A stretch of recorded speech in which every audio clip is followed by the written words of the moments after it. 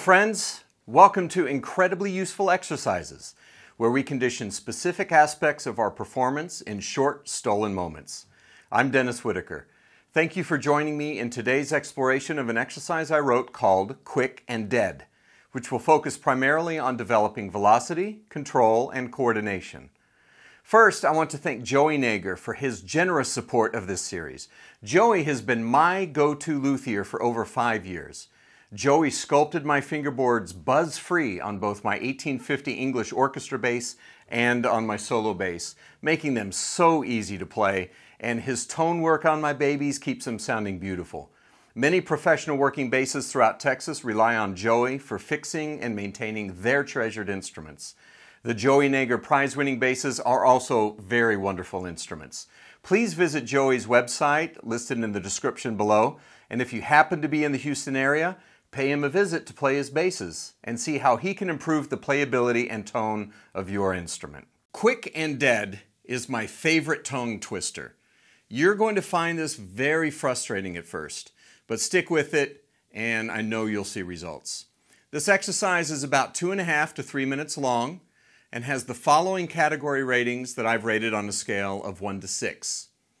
A control rating of 2, a mindfulness rating of 4, which means you have to think about it.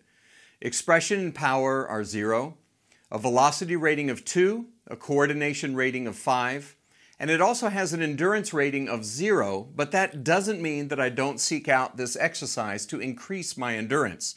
A collateral benefit of this exercise is a major leap in playing endurance, which I will explain in a little bit.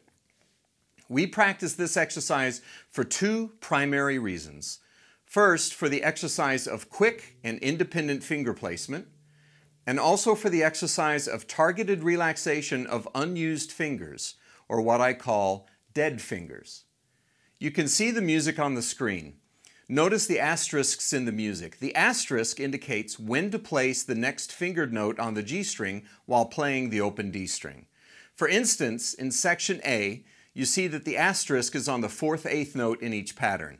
This means that I play the open strings, and when I see the asterisk, I place my finger for the next note.